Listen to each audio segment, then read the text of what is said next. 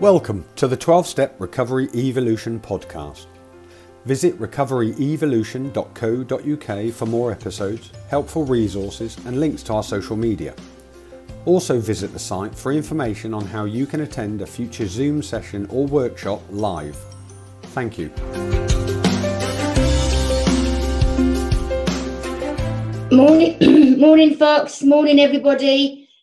Thanks for asking me to do this talk, and I think that talking about relationships, and I kind of wasn't sure whether it was relationships with my work colleagues, friends, the opposite sex, or I wasn't really sure what it was about. So I'm going to generalise, but I'm going to start off by just reading something from the big book of Alcoholics Anonymous, because it describes the alcoholic or the addict. So there's a reason for me doing this. So first of all, it says in here on page 62, selfishness, self-centeredness that we think is the root of our troubles. Driven by 100 forms of fear, self-delusion, self-seeking and self-pity, we step on the toes of our fellows and they retaliate. And then further down, it says, so our troubles we think are basically of our own making. They arise out of ourselves, and the alcoholic or the addict is an extreme example of self-will run riot, though he usually doesn't think so. Above everything, we alcoholics must be rid of this selfishness. We must, or it will kill us, and God makes that possible. So that's the first bit, and there's also a bit in here on page 52 that describes the alcoholic or the addict, and it says here, this describes me. So we were having trouble with personal relationships. We couldn't control our emotional natures. We were prey to misery and depression. We couldn't make a living. We had a feeling of uselessness. We were full of fear. We were unhappy. We couldn't seem to be of real help to to other people. So when you kind of describe yourself, when you're honest enough to be able to say that about yourself, I think, would you want to be in a relationship? Would you want to be in an intimate and personal relationship with someone like that? I think that, you know, when I came into recovery, I've written some things down here which I think are really important to add. You know, when I come into recovery, not only am I a drug addict and an alcoholic, and I've got all them traits in there, I've also come in, and I've come in from a broken family. Mum's alcoholic, my dad's not very well, they divorced. So I'm coming into recovery, and I think I got into my first opposite sex relationship when I was about 9 months clean with a fella from NA.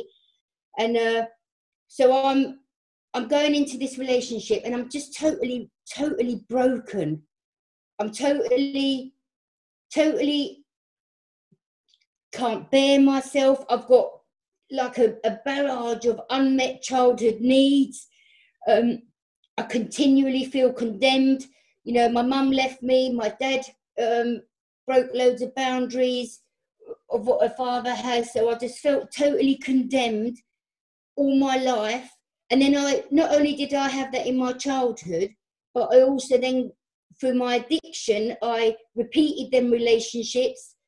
I got into cycles with people, so then relationships would repeat themselves, and I just didn't have any value in myself. So coming into recovery, that doesn't just go away, you know. So I kind of got into this relationship, and I'm obviously, I don't know if you guys understand what happens in recovery. You kind of start to attract the people that are the same as you. So I've attracted this poor boy from NA who's broken just like I am. And, you know, I spent a lot of time through 7 years I was in this relationship with him, honestly. I've had two relationships with the opposite sex since I've been in recovery, one for 7 years, and then the other one was for 4 years. And throughout that whole relationship with him, like, my intentions were pure. My intentions, I wanted to be with him. I thought I loved him. But he just kept hurting me, cheating on me. And I'd go back again, and I'd trust him, and I'd believe him, and he'd say, Sonja, this ain't about you, this is more about me, why'd you make it about you? And I'm like, well, it is about me, you really hurt me. And we kind of went round in that cycle for 7 years, 7 years. And I think that kind of codependency, when you talk about codependency, I think that what I understand of codependency was more important for me to be in this relationship than to think about my own welfare, to think about, and it took me a kind of long time to kind of get over that cycle. But he was a great teacher.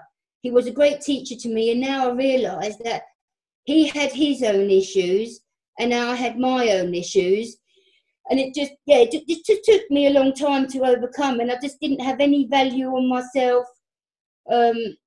I kind of learnt that through my childhood, and then also from my own kind of journey in my addiction. I just didn't have any value on myself, so I really invited him in to really come and harm me. And when you look at my dad kind of abused the boundaries. He didn't have any respect for me as a child, and I've kind of attracted a man in my life that's similar to that. So now I can look at him and I can think that, you know, I think I would like to have a conversation with him now, and I would like to have a conversation with him and just say, look, it's over, it's finished. But we was very turbulent and we really hurt each other quite a lot. And I remember listening to one of his shares. He's in recovery himself, and he's been in NA for a good few years. And I remember listening to one of his shares, and I was totally I couldn't understand it. He was saying, yeah, I went out with this girl, and then I went out with her sponsee, and this and that. And then the whole of the audience started laughing. They found it funny. And I thought, I just don't know what's funny about that, you know, because the truth is, he did go out with me. Then he did go out with my little girl that I was helping. And then she killed herself. She fucking died of an overdose. So I'm like, what's funny about that? What, you know? And I think that one of the biggest problems within the rooms is these opposite sex relationships. And I think that, you know, when you kind of come in and you concede to having this mental condition, like when you come in and you've conceded to having this mental condition, and then you keep trying to go out and have these relationships, I think it's just really harmful. And I think the most important thing that I've had from my journeys, I've got good people around me who's been able to guide me and say, Sonja, have you thought about that? Have you thought about that? Because I just didn't have the neural nets, the brain capacity to be able to think of them, you know, them other ideas. And I think that through them years that I had with him, I think that's very animal instinct. I was very hurt. Old patterns keep repeating themselves. And I think for the age that I was, where I was at in my recovery, all was relative. It was very sexually orientated. That was all I had, you know. That was all I really had to bring to the game. And but I didn't realise that at the time. I really thought it was love. And, you know, I was always honest with him. And but he just didn't have it to give back to me. And I was also a very hurt person. I wanted him to be my sponsor, my dad, my God, my boyfriend. All these unmet childhood needs onto him. So I'm so glad that I kind of can look at that now, and it was a really valuable lesson for me. I wouldn't recommend anyone to do it. It was 7 years of torture, you know, and I believe that we should always listen to our children, because children are very perceptive. My daughter hated him. So we should always listen to our children. And so I don't believe that he was him and I was me. We were two hurt people coming together trying to have this relationship. And you know, I couldn't like continually feeling condemned, even when people had point something out, even in them times, even when someone said to me, Sonja, how are you doing? I'd literally take that as a personal attack, and I'd want to ask someone else. I was so kind of separate from myself. I was so separated from myself and having any idea or any awareness of myself. I'd want to ask someone else, I don't know, how am I? You know, so how can we possibly, you know, when you look at the what a relationship, what having a relationship with someone actually means, I was looking it up this morning. It's a close connection between two people, the way in which two people with two things are in connection. So if you've got no connection with yourself, with God, or there's no way you can start connecting with other people. So it's took me a long time to kind of the opposite sex. It took me a long time to kind of understand that. Yet broken people, when we come into recovery, that's all we want to do. But that's all I wanted to do, was connect with someone else, just being with someone else.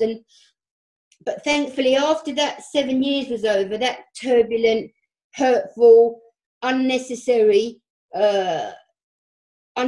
7 painful years, kind of I learned a lot about myself. Then I had 2 years by myself, 2 years on my own, and then I got into another relationship, and that previous 9 years really taught me a lot. And I started to think about who I was, who's Sonja, what is her needs, what does she want to do, what does she like. You know, I've never had the courage to express my needs.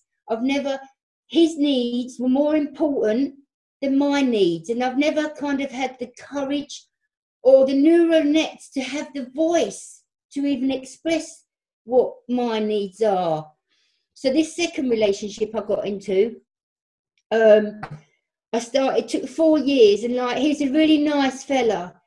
Everything about him was perfect. The music, the stuff we like doing, his look, everything about him was perfect for me.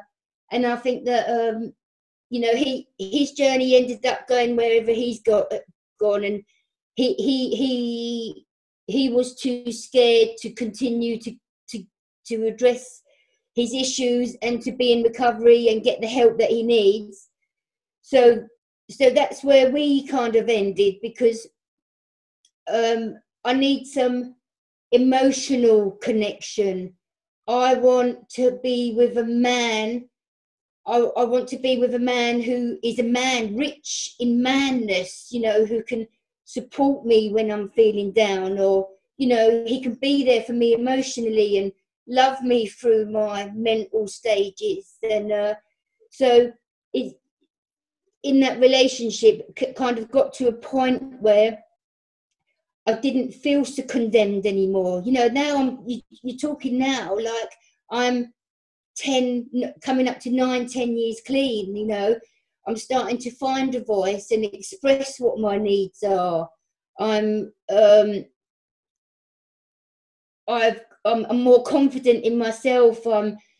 I've been practicing the program all along. I've been listening to people in healthy relationships. You know, I listen to other people who are in healthy, good relationships, and I think, no, that's what I want. That's what I need in my life. You know, I want to be able to. I want someone to care about how I feel. I don't want to feel alone in this relationship when I'm supposed to be with someone. I want to have a connection with somebody, and I believe that also due to the fact I'm now, you know, I was coming on to my 50s, I'm coming up to my 10 years clean. I think that was all relative. So I think that all my needs changed in that relationship. The one I had, the last one that I've had for 4 years. But the first relationship I had was very sexually orientated. And now that I'm getting a little bit older, more settled in my recovery, that's the least important thing in my life now. There's more important things in my life than the kind of sexual need.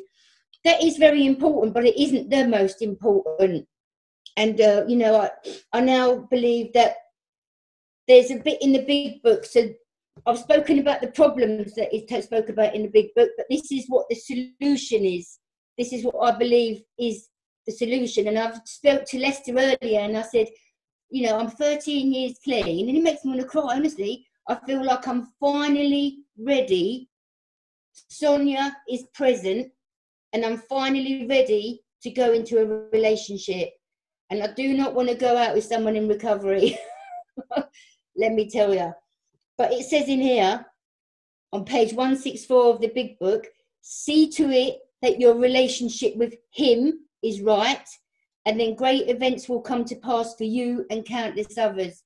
So I believe that see to it that your relationship with God is right first, and then your relationship with other people will be at their best. And it speaks a lot about relationship. If you think about us in recovery, the big book, the NA textbook, loads of other spiritual books, the Bible is all talking about relationships. So that would suggest that us people, not just addicts, but people in general, suffer from problematic relationships. So I think that even when you think about my relationships at work, the closest people to me, because it's not just about the opposite sex. You've got my daughter, you've got my work relationships and my friends. Honestly, it makes me want to cry. The most important, the most problematic, yet the most important relationships in my life are all my friends in recovery. You know, I've got my work relationships. I've struggled in them. Lester and Janie and Pauline. I've struggled in them relationships. You know, I'm quite judgmental. I'm quite unforgiving. I'm quite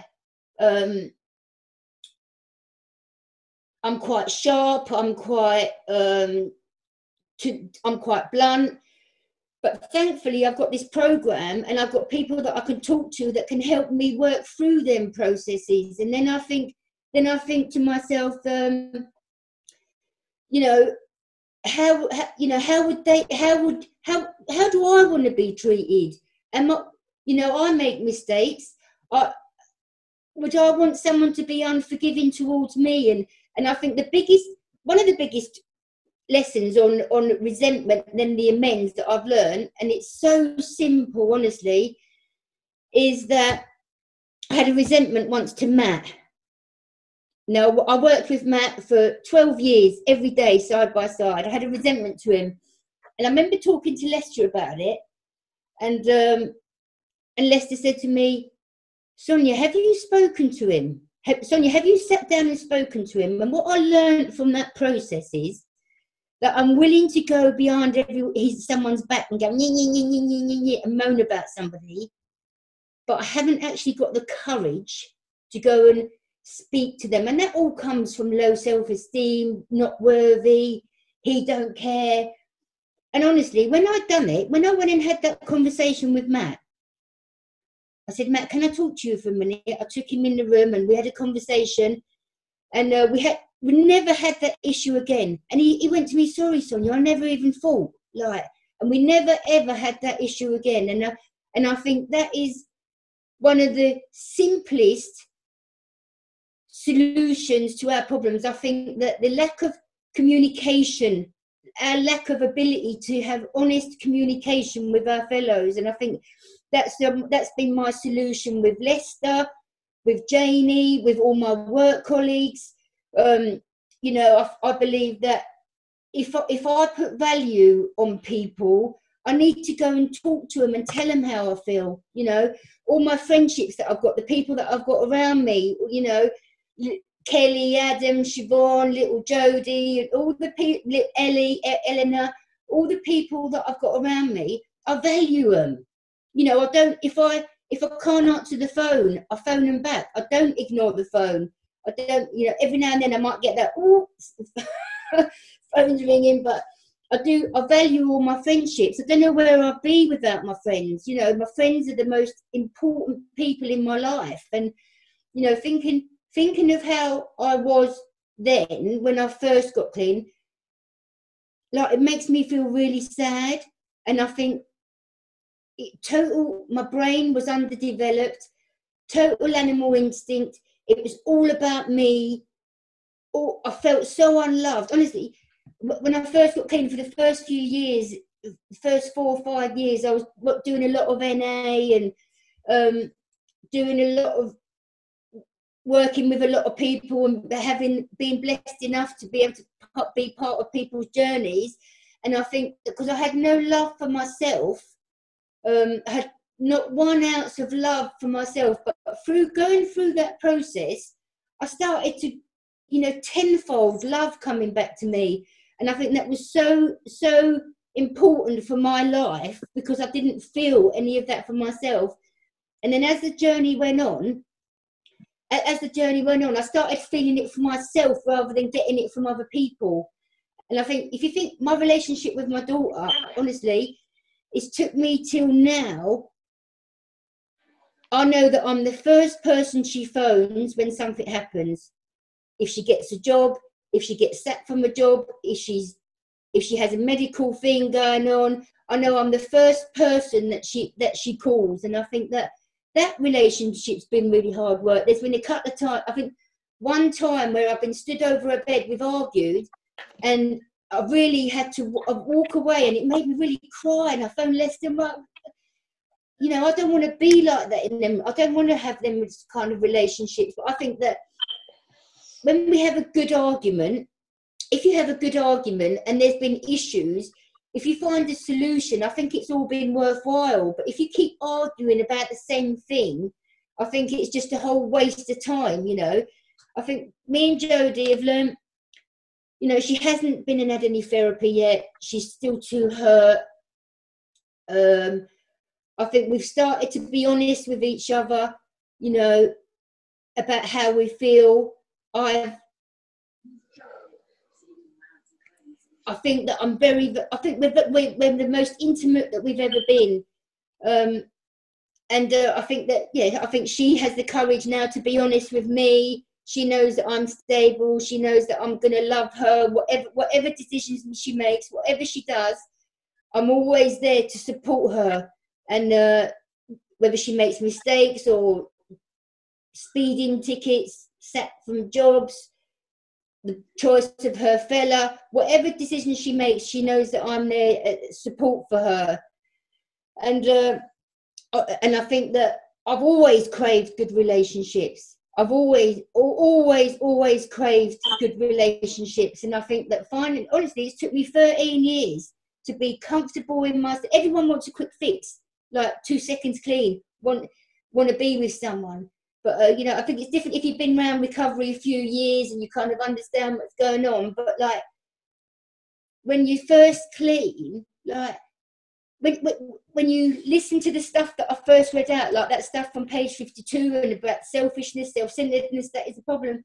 Who would want to be in that relationship with someone? You know, who would want to be in a relationship with someone like that? And in the 12 and 12, it says this. When it talks about relationships, it's quite clear. Everyone like says, "Oh, don't say nothing."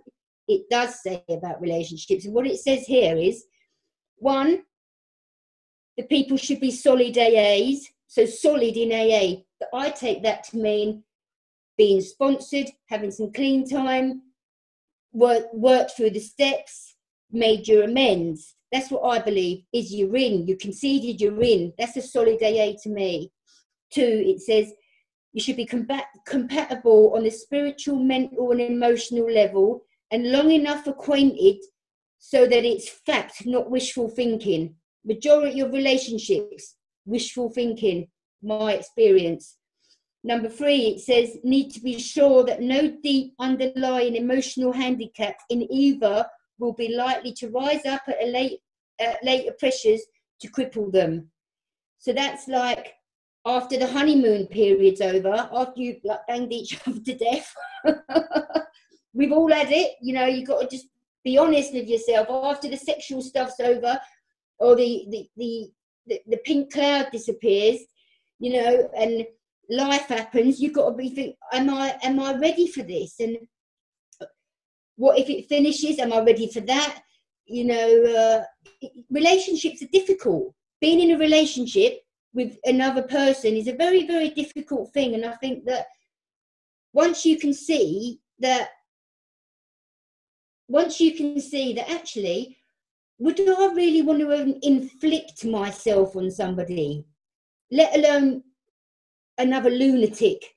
that isn't able to fulfill any of my needs. I was trying to get lunatics to fulfill my needs. And I finally realised like that, and I just want to add as well, within my relationship practicing, I was conceded, done in the rooms. I've always been supported, I've always practiced the program. So for me, there was no, my cat's trying to, there was no relapses for me in my relationship torment. But I'm telling you now, I was tormented. I was very, very tormented. I spent a lot of sleepless nights, feeling really hurt, really pressed into the program, pressed into the meditation, pressed into being honest, phoning up people, being honest about how I feel. You know, there was times when, I'm sure Michael will remember, there was times when I'd finish with the first boyfriend I had, and I'd try and get everyone on the hate him campaign, and you know, there was them days, and I just see how immature I was, and underdeveloped and unable to have them relationships. But I have learned, I've got a lot of good, healthy relationships in my life. My work relationships, my friend relationships. I'm committed. I'm there. You know, I value my friends. And my daughter, my relationship with my daughter is very important to me. I think that honesty is very important. I think being present is important. Relationships are the most important thing in my life. I think if you do them, practice the program, do the sex inventory, write out your sane and sound ideal. You know, when I was young in recovery, when I was doing my sane and sound ideal, really, if I was to be honest with myself, the two people that I went with, the first one definitely didn't fit the bill. The second one did for the first couple of years, but then, because he changed his mind about recovery and didn't want to do the recovery stuff, so that ended healthily. I don't have any malice about him. I don't feel any bad feelings towards him. I'm still friends with his family, you know. But I think if you do this sane and sound ideals and do what the program suggests, you know, you kind of get there eventually. You're going to be compatible with someone. You're going to find a good relationship. But again, that's not all what it's about, the opposite sex. It's about friendships, work colleagues, children, people down the shop, my next door neighbour. You know, there's all sorts of relationships. But I think that honesty, stability are the most important things. Honesty, what are my needs? Where are my needs being met? What can I bring to this relationship? Can I help? Can I add anything to this man's relationship? What can I do to help him? You know, and I spent a bit of time doing that with the last one, you know, lots of chances. I was hoping that he would make the decision to grow and develop with me. He didn't want to do that, and that's fine. And then, you know, and then we decided to part. But yeah, I don't really know what else to say really. But so I think it's about the program, good sponsorship, good network. Always recommend a bit of therapy in early recovery. I had therapy for a couple of years on and off in early recovery. Take direction, start listening to what people are saying. You can hear it, but you need to listen to it. And I don't feel condemned anymore. I don't feel condemned. I'm able to take on feedback. Sometimes it might hurt me, like, oh, but I'm able to take it on and make the changes if I feel the need to, if I want to. But I feel finally at 13 years clean, continual recovery, continual practice in the program. I ain't perfect, you know. I ain't perfect either. So continually practicing the program, trying to grow and develop myself, trying to learn how to talk a little bit softer, nicer, you know, trying to forgive people. The relationships in my life are great, and I'm finally ready, I think, to see what God's got in store for me. But yeah, so that's all I've got to say about relationships. Hello, mate. Hello, Sonja. That was amazing. Really good, beautiful stuff. Known you a long time. I consider you a real friend. So much honesty there, and so very insightful. And yeah, you have to be. Relationships are tough. Relationships. I've done one big toxic relationship, and I relapsed in that relationship, and cool, that was painful. And yeah, you're so right. We're us two. I'm not going to speak for Lindsay. I only speak for myself. But, you know, I want to grow in a relationship. For me personally, I love with being someone who also is working a program. But it's tough. And I loved what you said about I had to get to that point where I really loved myself, not in a narcissistic way, but in a spiritual way. Because we have to. Because if I go into a relationship with low self-esteem, I'm just carrying all that shit. And I'll be honest with you, when we first got together, my old green-eyed monster kicked up. I got jealous over a couple of things, and I will speak for Lindsay this, but I'll just say what she said, Mike, I'm not having that. I'm not Joe. You know, Joe was, she said, I'm not your past partner. I care and I love myself enough. I'm not going to put up with that. If you're going to get jealous over someone in a meeting or something stupid. And I got straight on the phone to my sponsor. I prayed. I worked the program around it. And I kid you not, within a week, it was gone.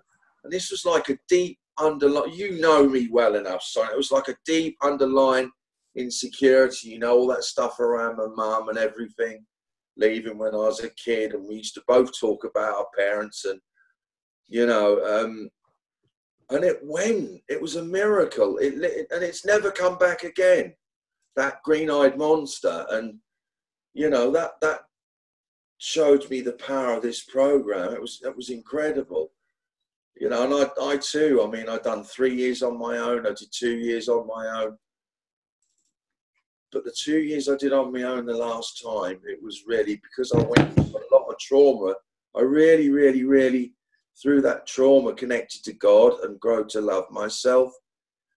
And that's the only way you can enter into a relationship. You can't enter into a relationship looking to take. You've got to really go in and look to see what you can give. That was a brilliant talk. And I'm so grateful that I know you. Thank you so much. I love you loads. Can I just nip in there quickly as well? Sorry. Yeah, that was absolutely brilliant, Sonja. I was nodding my head at so many things that you said.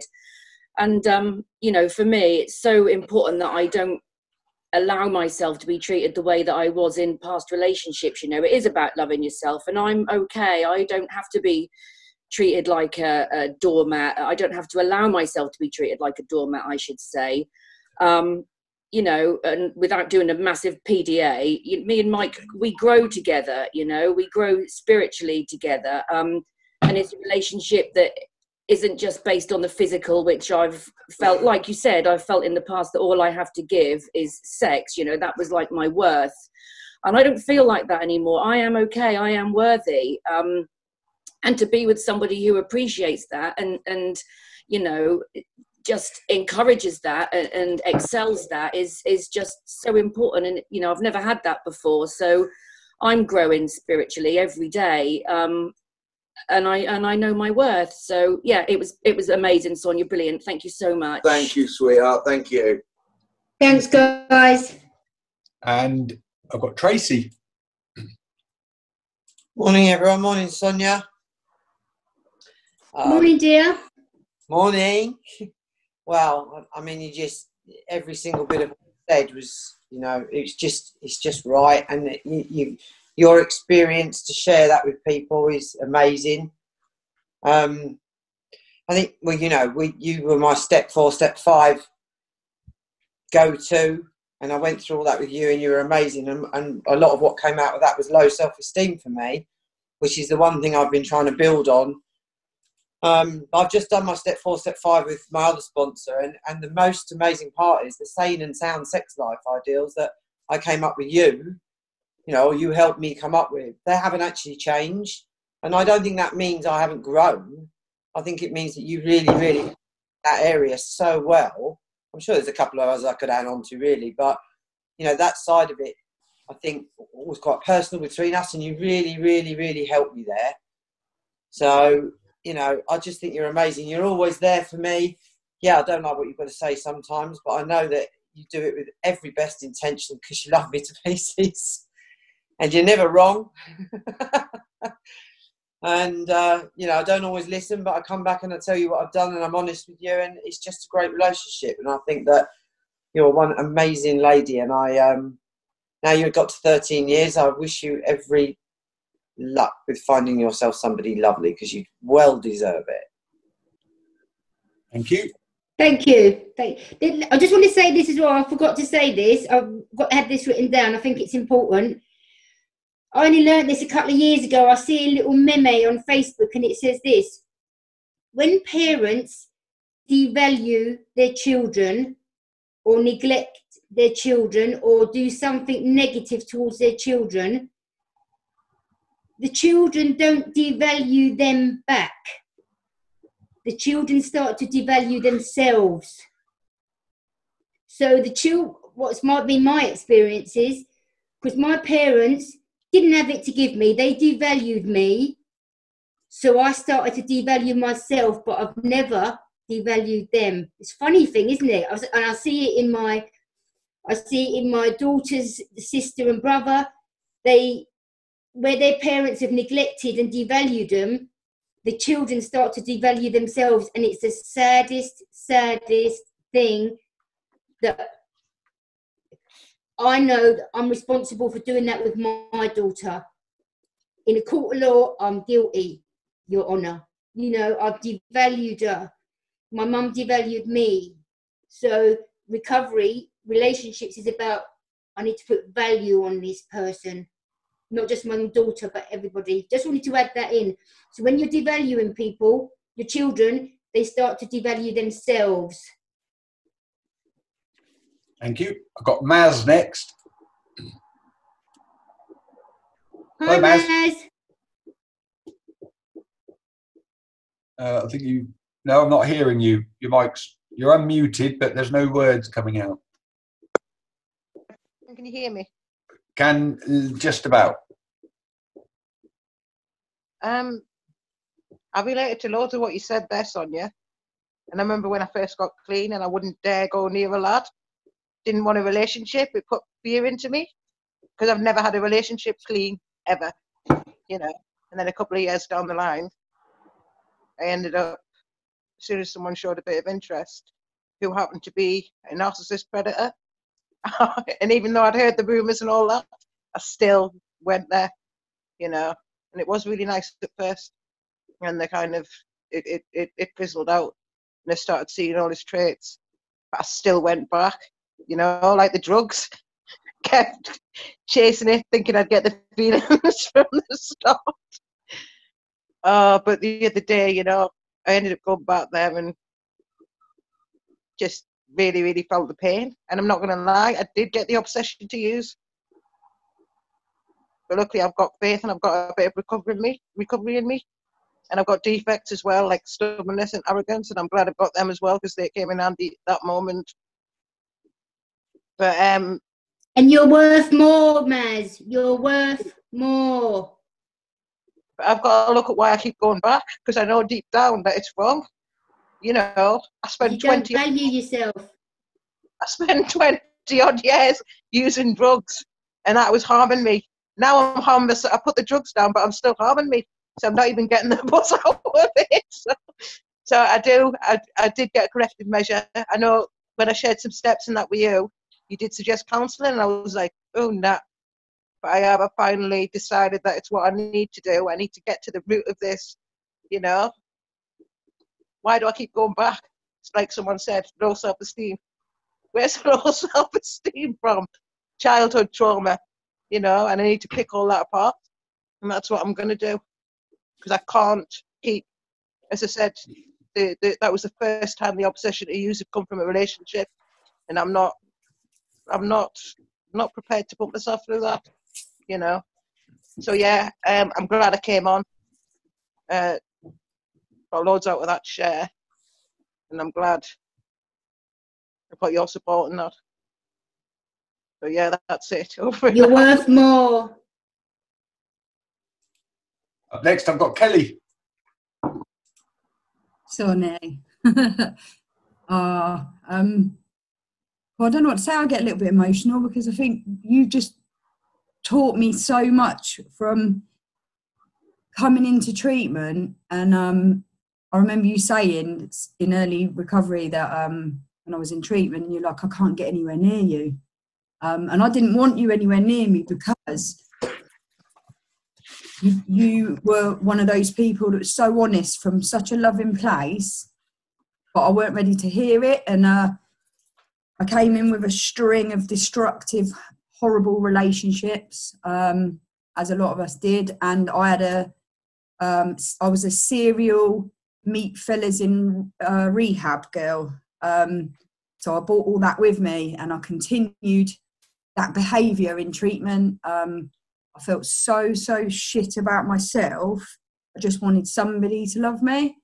And the thing that I've all the way along from there to the point that I'm at now, and in all my relationships, to be honest, I class you as one of my closest friends now, but you've just been by my side. And the one thing that I love about you is it's always the truth. You'll hit me with the truth because that's what you hear.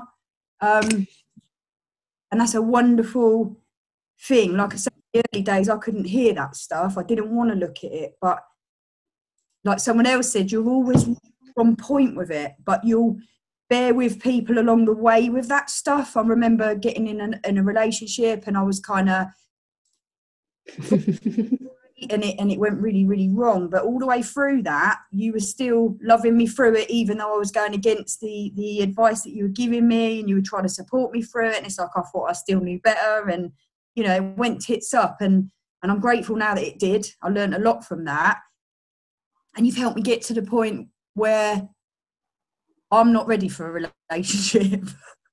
I'm not, because I've still got a lot of healing to do, a lot of work on myself, on my valuing myself more before I'm going to have anything else to give, because I'm just a massive selfish taker. And I've improved so much. I think that's another thing you said to me is I'm in the best position I've ever been where it comes to relationships with men, definitely. But I know I've kind of accepted that very recently, that I'm not quite ready, and that's okay, because I've got love to give my kids. I'm learning in that sense, and that's the wonderful thing is I think you've got so much experience with the relationship stuff in all aspects that you know, I'm just glad I got you by my side through that. Even when I don't like what you got to tell me, I know it's out of a place of love now. It took me a little while to realise that, but I'm so grateful for that valuable information that you give me, and that love and support through that process. And I've definitely grown, and you're a massive part of that, massive. So thank you. I'll leave it there. Hello. Thank you so much, Sonja. I actually this week, I think, like John said earlier, it has got my like emotions and just everything sort of really up and down. But I did find that really like uplifting and just quite empowering what you said. I think like for me, you know, I'm 29 years old, and I think social media these days and all like the dating apps and everything like that, like I'm not on them, but it's so out there. Even with this lockdown, you know, it's all you really like hear about and everything like that, and it's so sort of forced that you kind of should be dating. It's what all my friends back home like obsess over. So I then struggle having healthy relationships with my friends. You know, I thought that by this age, I don't know where I got this idea from, but I thought I would definitely be married with kids, have a house and everything, but I have a family. But you know, instead I ended up alcoholic, in rehab, got my 2 dogs, and I live by myself, and I'm single, and that's actually exactly where I need to be right now. But you know, when I was in treatment, I was still like, I had no idea how unwell I was, to be honest. And a lot of people on here know that I sort of tried to get into a relationship there, and I always remember you said to me, this for you could be devastating. And those words, like the devastating, always stuck with me. But I remember, I used to think about it, and I used to think, well, what does she mean by devastating? Does she mean I'm going to end up dead? Does she mean I'm going to end up relapsing? Does she mean I'm going to turn to heroin? And yet, even all of those options, and me considering them as possibilities, I still clung on to that bit of attention, and that bit of apparently someone loved me over the thought of all of them possibilities happening. And I think, to me, that just really shows now, when I can think about it, just quite how unwell I was, and how I really would have gone with literally anyone. Like Lester said the other day about we settle for people. I mean, the person I'm talking about, there wasn't really anything about them likable, to be honest, but they were there, they were available, and they apparently liked me. And I completely and utterly went for it, just because I needed that attention, because I didn't have any love for myself, and I still really struggle with that. But it's like people having you in my life, and a lot of other women on this meeting and stuff like that have really, really helped me. And I do feel not amazing, but I feel okay, and I feel like I'm getting there slowly on my own and single. So yeah, I just want to say thank you mainly for being there. Thank you. You're a lovely girl, and also you're worth more.